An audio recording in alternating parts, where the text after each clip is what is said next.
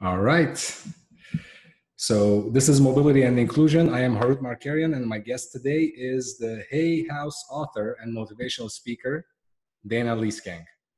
Dana is the author of her book, Falling Up, My Wild Ride from Victim to Kick-Ass Victory, with the foreword written by Dr. Wayne Dyer. Dana had the honor of speaking on stages with Dr. Wayne Dyer, Anita Mujani, Scarlett Lewis, Immaculée Iligabiza, and Kate McKinnon. In 2014, Dana received the Hero of Forgiveness Award given by the Worldwide Forgiveness Alliance. She currently is an inspirational speaker and the coach in independence living, skills, and spinal cord injury recovery. Dana, welcome to the show. Thank you very much for having me on. I really appreciate this. Happy to have you on our show. So I was reading a little bit about you, and you were thrown off the cliff. Yes. I was in the United States Navy at the age of, I joined at the age of 18, and at the age of 19, I was raped and thrown off Sunset Cliffs in San Diego, where I sustained a spinal cord injury. It broke C1 through C5. You only have 7 bones in your neck, and I broke 5 of them, plus a traumatic brain injury. And the reason my book title is Falling Up is because I feel as though I was thrown off the cliff and I've been falling up ever since. I love your book title, by the way. Thank you. It's great. So I was gonna ask you. So I was struggling when I was putting together the questions. I'm like, okay, what should I ask her? You know, how should I, guide the conversation? But then I was like, okay, the doctors told you apparently that there's no hope for you to walking again, right? Right. So take us through that mindset. You know, what took to going from the doctors telling you there's no hope to walking again? Well, the doctors told my parents I wasn't going to live through the night. And they actually didn't even sew up a couple of spots in my stomach. They just packed it with gauze because they didn't expect me to survive. Mm-hmm. And when I did, they're like, well, she's going to be mentally disabled and on a respirator the rest of her life, because I was also in a coma. And at one point in rehab, it was just like all this dismal stuff. And when I woke up from the coma and I realized I was paralyzed from the neck down, I didn't want to be that way, obviously. Nobody does. And I started biting on the respirator until finally somebody gave me a chance to breathe. And I was able to teach myself how to breathe on my own again, against all odds. So from that point on, I was like, what else are the doctors wrong about? And that's where that mindset came in, was if they were wrong over here, then they could also be wrong over here. And the nurses, when I was on the regular rehab floor, were like, well, you're always going to need a attendant. You'll never be able to take care of yourself. You'll never be able to dress yourself, shower. 3 years of a lot of hard work, I managed to be able to take care of myself. And when the spinal cord swelling and shock wore off, the actual damage at my spinal cord is C4 and C5, where I had no finger function in both hands, and I had biceps and traps. I had basically 3 muscle groups to get myself around. 3 years of hard work and determination, I proved the nurses wrong. So they were wrong again. Again, that mindset keeps getting pushed forward to, well, I know that these are professionals and they studied it and they're here for my own good. However, it's possible that they're wrong. And then the PTs and the doctors were saying, well, you'll never walk again. You can stand in braces. You can do all that. And I found Wayne Dyer's book, Manifest Your Destiny, in early 90s, mid 90s. Read that and went, this guy says I can manifest my own destiny. From there, I started doing his meditations. I started getting into nutrition, holistic medicine, therapies, and trying it all. And I was able to, come 10 years post-injury, I was able to take my first steps without braces. I'm like, they were wrong once again. So I just kept driving forward with this mindset. I'm like, yes, they're professionals and they have to cover themselves by saying, you can't do this because if we say you can and you don't, then we're liable. So it's not that they're trying to be evil or they're trying to hold you down. They just legally are bound to their oath and playing it safe. I see. Well, that's part of the problem. Is in even nowadays, the legality of things, how it can really, hinder the progress of someone or something. Yes, because if a doctor tells a lot of people that you will never walk again, they'll believe it and they won't even try. Exactly. So I'm writing my book right now. It's a book regarding people with mobility challenges, or any challenges for that matter, and how robotics can play a good role in their lives. And the first chapter of my book is mindset to overcome challenges. So I relate to what you're saying quite well, and I actually teach that in my house as well. In terms of, train your mindset to manifest the best that there is for you. So that's a great story. Thank you for sharing that with us. You're welcome. Thank you. So what do you usually say? You're a motivational speaker. So when you speak to people, what do you usually tell them to overcome their physical, mental, or emotional, what do you call it? Dealings of their lives, the hard times? I say appreciate the hard times, because that's what made you who you are. And it will eventually be a gift that you're not seeing right now, even though it's really hard to see the gift in the tragedy. Mm-hmm. Like, I understand that being raped and thrown off a cliff is horrific. However, what that did was make me more relatable. And there's so many people in the world who have experienced sexual trauma, male and female, that I can talk to them, and I have been able to forgive, which has set me free emotionally, because forgiveness is more about releasing yourself from negative emotions and anger and hate and revenge, because those don't help you heal. Mm-hmm. Those help deteriorate your body, and you will go to a certain point, but there's going to be a wall. And when I was able to forgive at 21 years post-injury, I was able to go around that wall instead of keep hitting it. And so what I tell people is forgiveness of self, no matter what is going on in your life. I mean, we all have something we're ashamed of or have regrets for, or someone's done something to us, or someone has hurt us. Maybe we've hurt someone else. Mm-hmm. And forgiveness is a key. It's a key to unlocks your gateway to healing. Absolutely love what you're saying. Forgiveness is a key factor, definitely, in our lives. And never giving up. Excuse me? Never giving up. It's just. Absolutely, yes. Part of it. 100% agree. So you wrote the book, and Wayne Dyer, Dr. Wayne Dyer, who's passed away, right? Encouraged you to write the book, correct? Yes. To tell your story. So what did he say that, made you say, okay, I'm going to write this book? And what was holding you back before? I never wanted to write a book before. And when Dr. Wayne Dyer says, we're going to give you a book deal, are you going to tell him no? No, of course not. Right? It's through Hay House, and like, that would be like, now, you familiar with Tony Robbins? No. Tony Robbins is another really big inspirational speaker, motivational leader.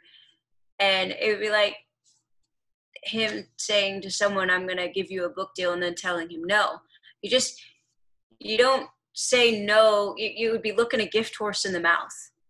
And another there's a quote that a really good friend of mine says a lot. His name is Tony Rodriguez. He says, your story is not yours to keep, it's yours to share, because your story could unlock someone else's prison.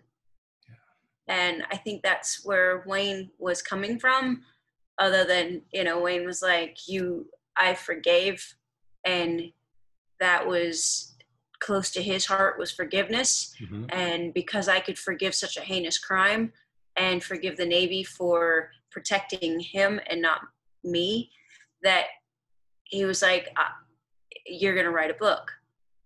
And I said, okay, I'm not a writer. He said, don't worry about that. We will get you a co-author to help you write it. And that's how that happened. I mean, you just don't say no to someone's presenting you with a diamond ring. Oh, absolutely. Absolutely. And I'm glad you did it. I'm actually going to buy the book and read it.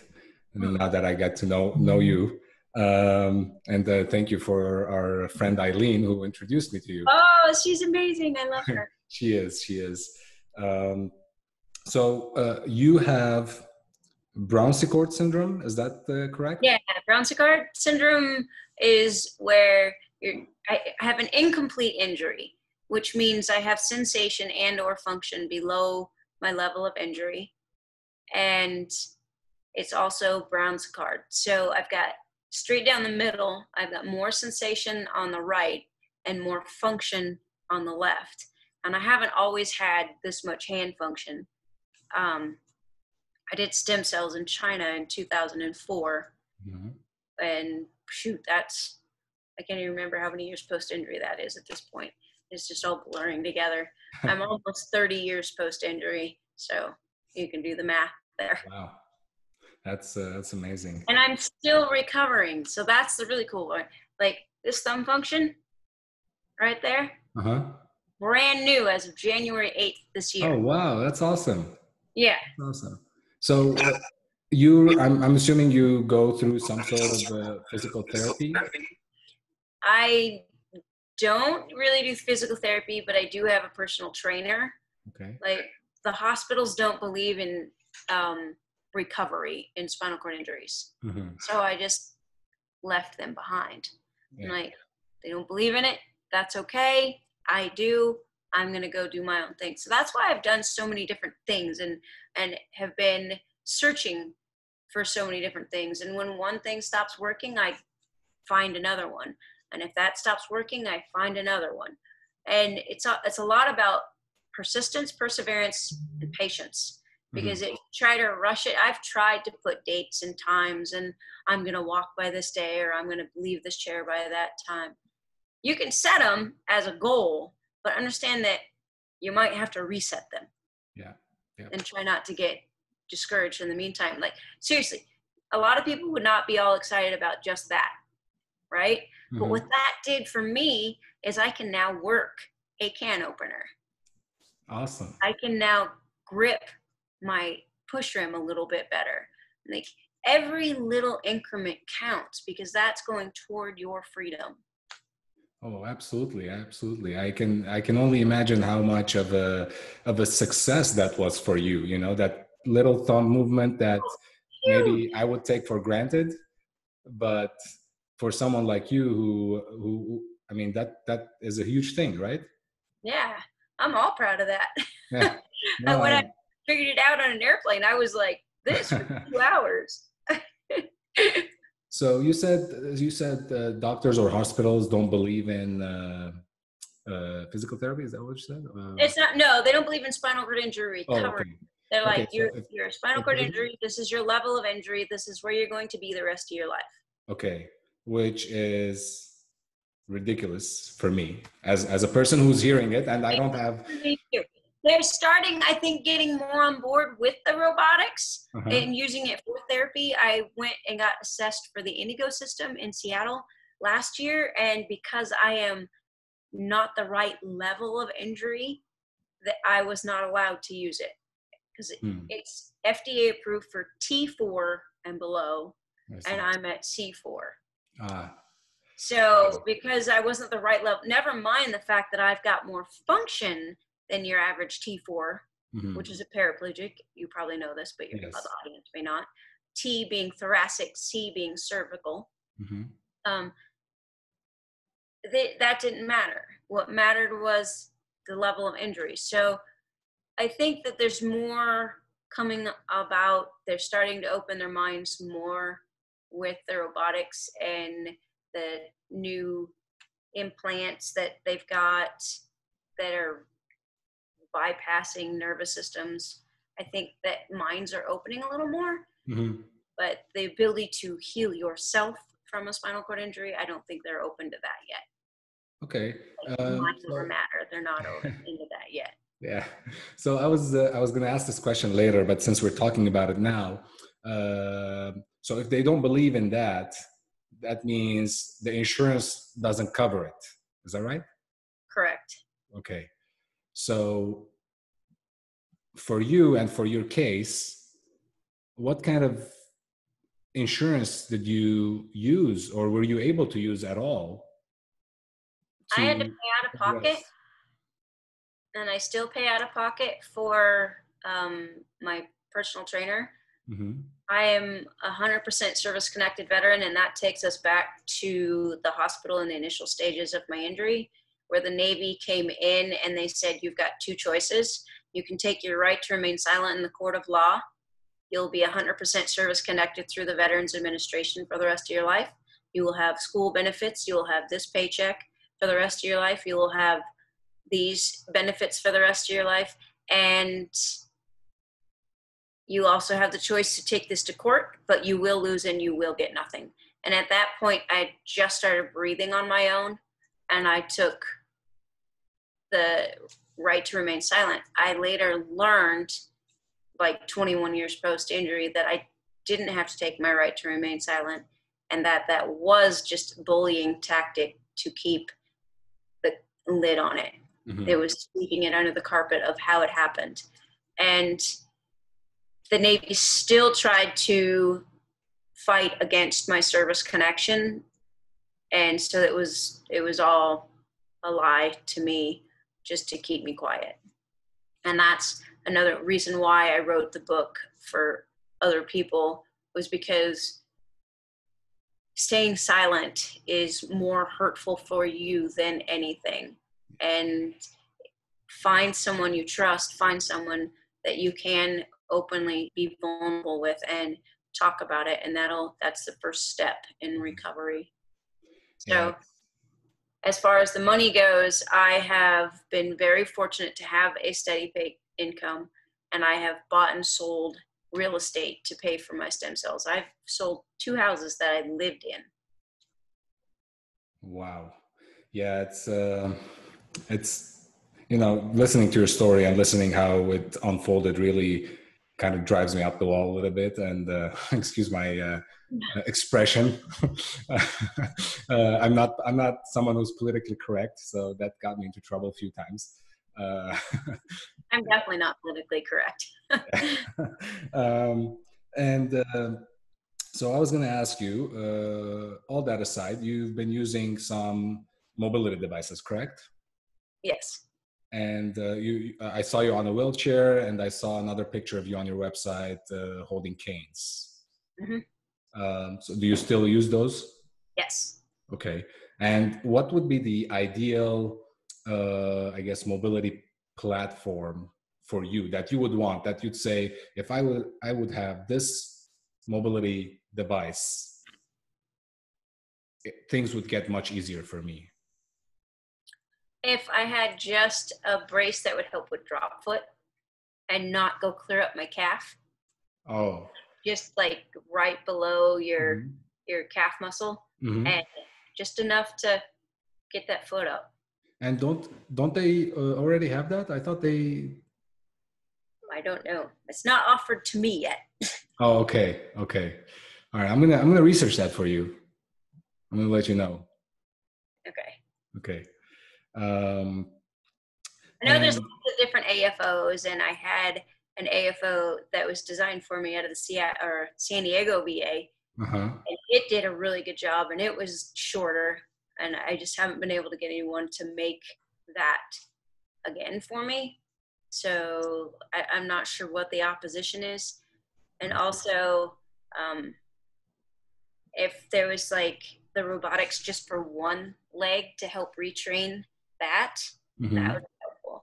I was really hopeful for the Indigo system, because I know that if you're walking improperly, you're still training your brain to walk improperly. And the robotics gives that new neural plasticity, that you're laying neural pathways down, and it's teaching your brain to walk correctly. Yes.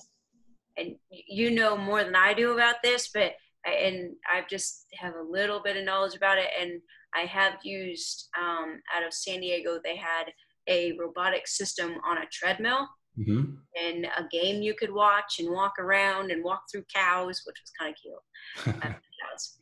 So, and I walked on the treadmill, and that was really great, but it just wasn't practical. And I really want a practical use. And Mm-hmm. because I've got good function in one leg, I was actually thinking about this morning with mirror neurons, and I'm like, how can I get in front of a mirror and move my left leg like they do with your hands? You seen Yeah. that? Yeah. Yeah, with the mirror neurons on your hands, how can I do that with my legs?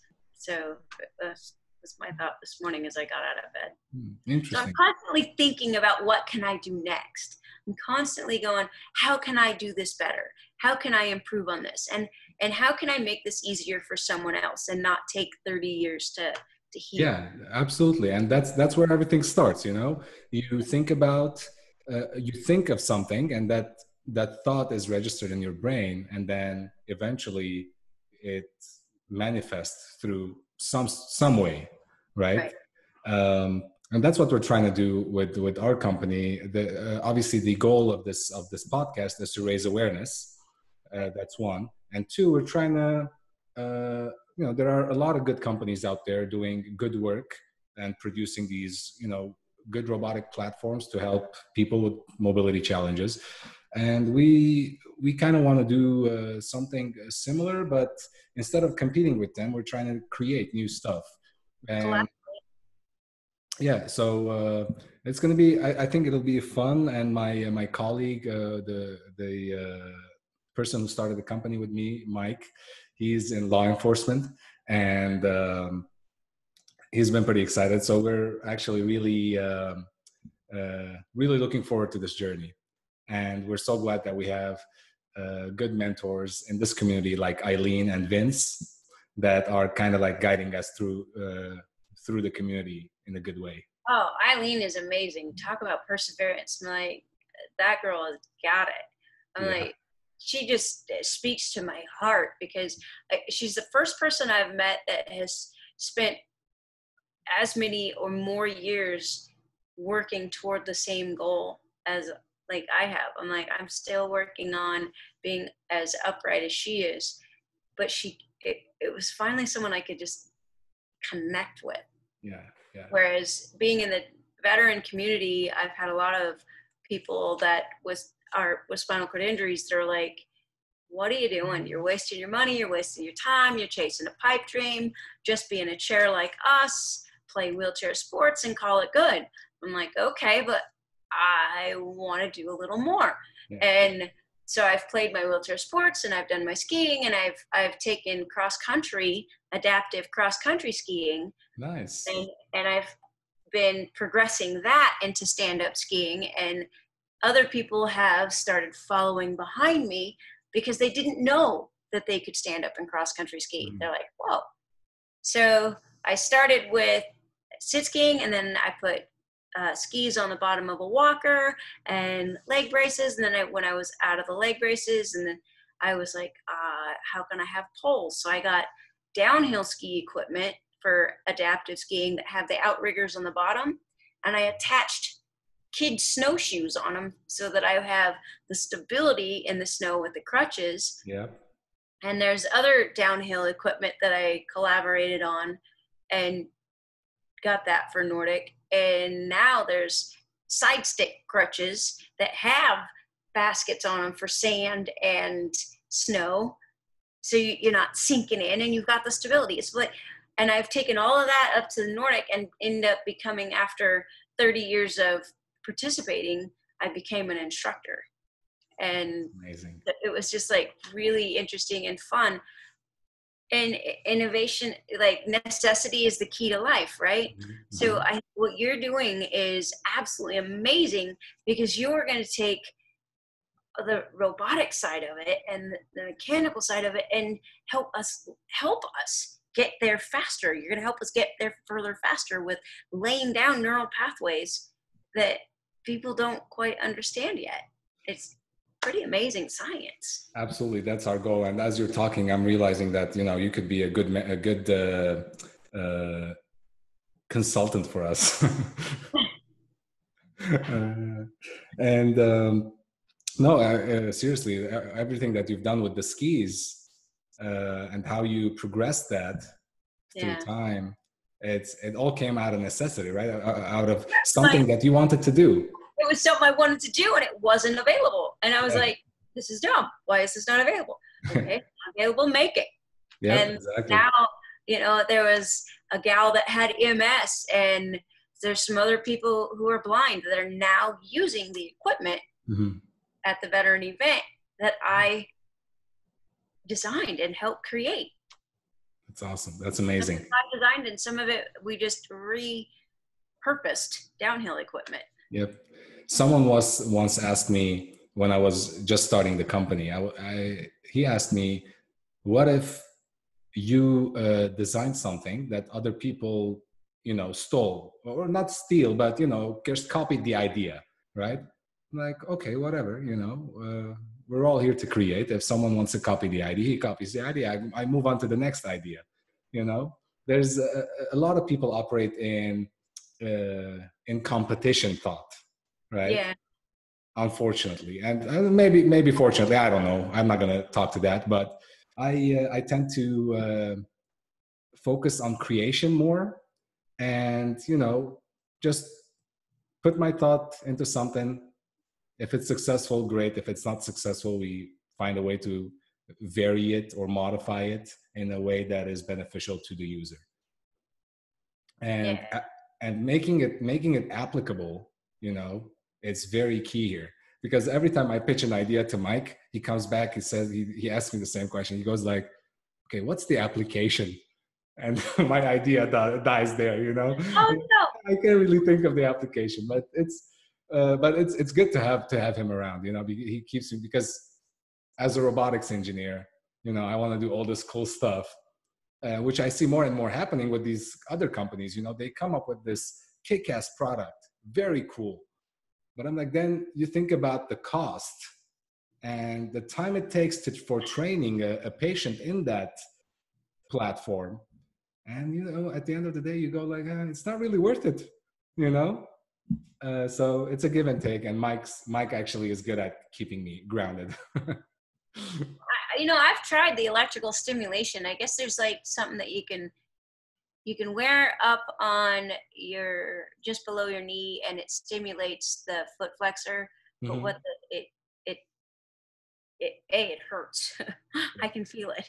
And B, it like keeps my leg from working the next day. The next I see. The nervous system. So there's a side effect after you take it off. Yeah. And so I was like, well, that's not going to work out. Yeah. So it's unfortunately, it'll take some trial and error before you come up with the ideal product, I guess. So this brings me to my last question to you. And I think it's the question that I was looking for the most. You received a forgiveness award. Yes. That's it's the first time I was hearing about that. There's a forgiveness award, and the first time I heard about it too. But because the topic of forgiveness means a lot to me, I kind of want to ask you. So you kind of told us.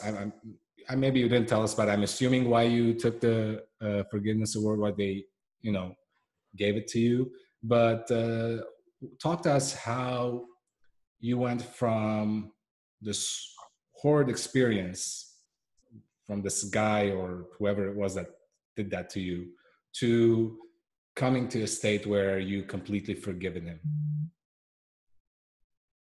It took, it was a process. I met Wayne Dyer on a cruise just to tell him thank you.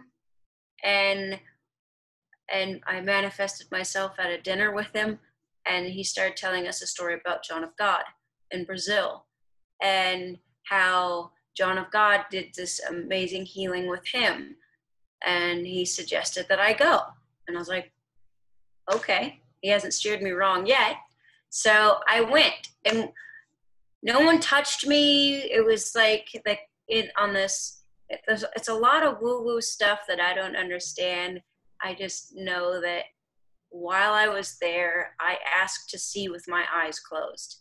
And the gift was just to open my heart and forgive myself and forgive my attacker.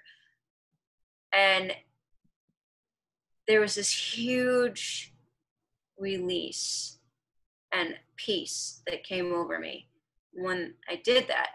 And yeah, I still get angry and I still get worked up and I have to go back and forgive again. But forgiveness is a process. It's not just like you forgive once, okay, you're done. It's not like that. Yeah. It's a process. And because it was such a heinous crime that I had forgiven, and I genuinely found the love in my heart. I don't know what that 18-year-old boy's life was like. All I know is that a child of the age of 18 who will commit that heinous of a crime to rape someone, choke them, and throw them off a cliff, something happened in his life early on, unless he was just a complete sociopath to begin with. Mm-hmm. And this I don't know. I don't know his psychological background, know anything else. I do know that he was just a young boy. I know that you go into the military and you're supposed to be all adult at 18. But the reality is we are still children. Our brains are still developing and we have a ways to go. So I tried to look at it from a standpoint of what happened to him to make him do such a horrible thing. And how can I propel myself forward in life? And it's like having the umbilical cord attached to you and him or whoever's hurt you, and your energy is draining into them. Like the mom's energy is going into the child through the umbilical cord. They're getting their nourishment through the umbilical cord. And when that umbilical cord's cut, the baby has to go, oh, I have to do this on my own, and I'm taking my personal power. And so you take your personal power back with forgiveness. And the Forgiveness Alliance brought someone from the military who had dealt with a lot of women who have been raped in the military, just to make sure that I was the real deal. And upon meeting me, she was like, oh my God, I doubted you, and I do not doubt you now. So that's great. Yeah. That's great. I can, I can't even imagine what it's been like for you to go through that experience. But I'm glad you're here today. I'm glad we're having this this conversation together. You have really opened my eyes. I hope you did for everyone else who is listening or going to listen. And I wish you well going forward. Thank you very much for your time. And I want to also thank everyone who tuned in today or are going to listen to this episode. They can go to markianrobotics.com and they can go to the mobility and inclusion tab, and they'll find all our podcasts there, all our episodes there. We'll see you next time. And until then, know that there is a power within each one of us that is bigger than any hurt we feel. Yes. Thank you so much, Dana. Thank you. Okay. Goodbye. Bye.